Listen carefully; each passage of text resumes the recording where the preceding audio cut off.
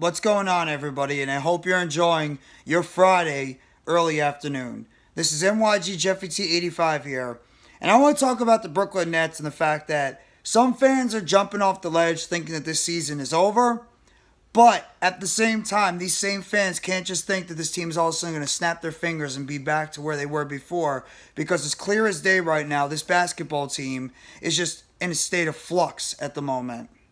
Case in evident, after what happened last night when the Brooklyn Nets took on the Phoenix Suns last night. For the most part, this team couldn't rebound. This team couldn't shoot until the fourth quarter. They didn't execute correctly. They were getting destroyed in second chance points. Their effort was very questionable last night. It just seems like that this team is in a funk right now, and a lot of it has to do with the fact that Kevin Durant right now is out due to a sprained MCL. But at the same time,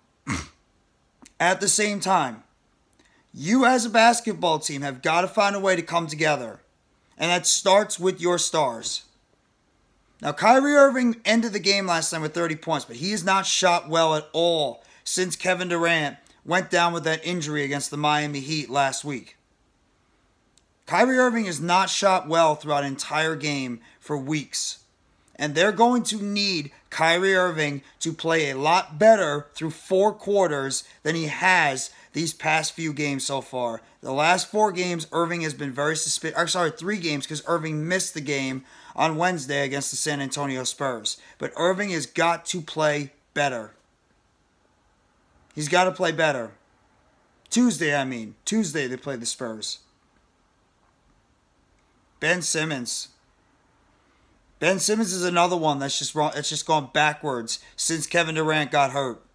Simmons last night, he's not scoring enough points, and he got ejected out of the game after disagreeing with a call. Whether you like it or not, the Nets cannot afford you, Simmons, to get knocked out of a game because you're unhappy about the call that was made. The Nets need you on the court, and you got to be out there, and you got to help your basketball team.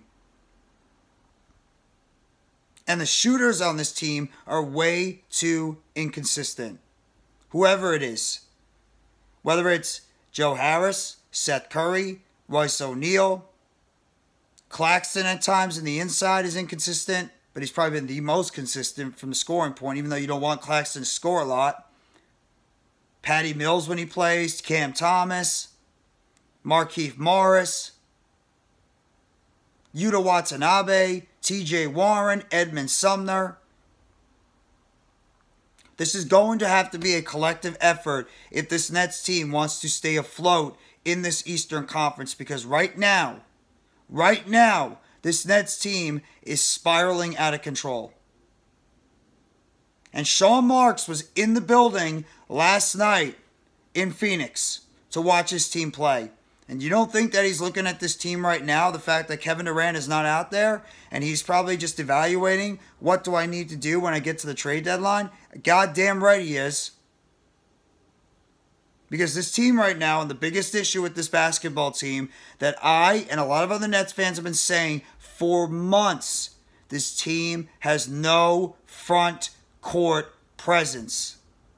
Whether in the rebounding department, the scoring department, whatever it is, this team has no front court presence. You can say Nicholas Claxton, and Claxton has been fantastic this year, but he's not a natural offensive scorer on the court. He's more of a defensive and rebounding guy that can put the ball in the net because of his athleticism at the center position. But if you try to rely on Claxton to be an offensive scorer on this team, you're going to be disappointed. He could put up 10, 15 points, but you're not expecting this guy to be a Nikolai Jokic or a Joel Embiid or a Ben Adebayo. That's just not his game.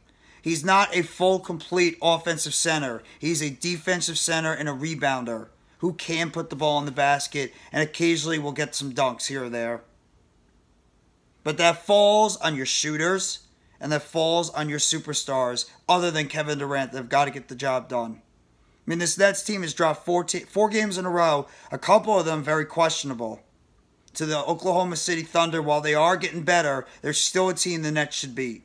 And especially on Tuesday night against the San Antonio Spurs, a team the Nets absolutely should have beaten. This team right now just looks like that they are lacking in consistency. They are looking like they're lacking in confidence. And they look like they're lacking in direction. Because Kevin Durant, whatever you say about him or not, trade requests in the offseason, you know, sometimes he's just like, you don't know if his mind's fully there.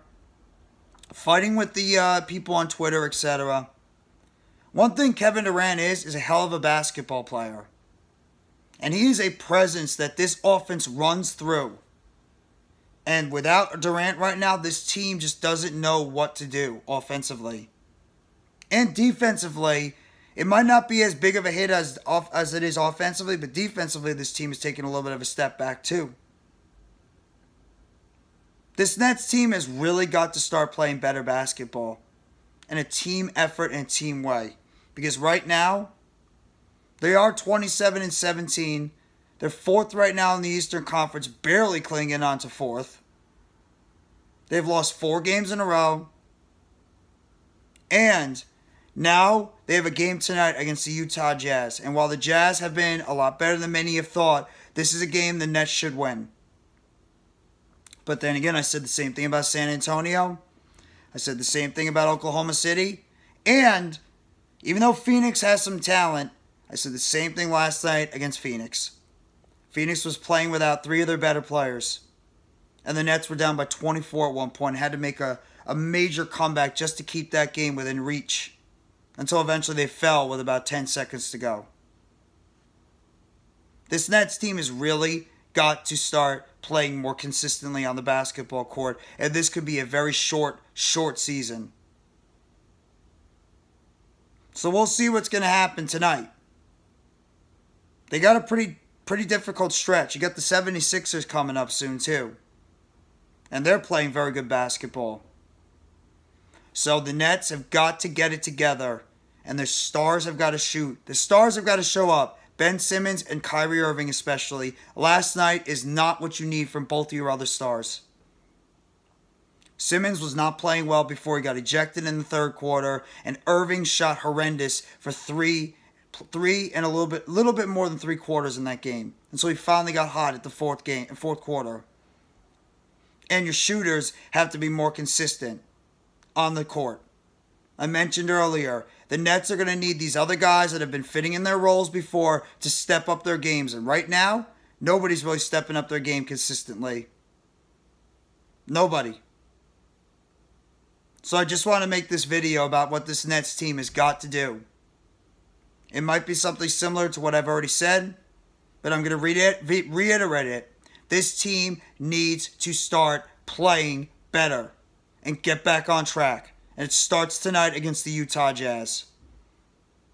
Because if this team loses again tonight, and you got the Warriors on Sunday, and you got the Sixers on Wednesday, the Nets don't win tonight. Is it really crazy this team can go on a 7-game losing streak?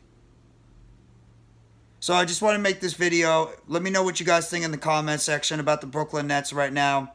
And what do you guys think right now in terms of these guys all needing to step up? Especially your superstars that have not played well the last 4 games. And your shooters going out there and playing more consistent shooting the basketball. So let me know in the comment section what you guys think about this. Like, subscribe. Turn on the bell for notifications. And just let me know what you think about the Brooklyn Nets. And your feelings going into this game tonight against the Jazz. Thank you very much, everybody. Have a great rest of your Friday. Take it easy, and let's go Brooklyn Nets. As always, it's a Nets world, and we all just live in it.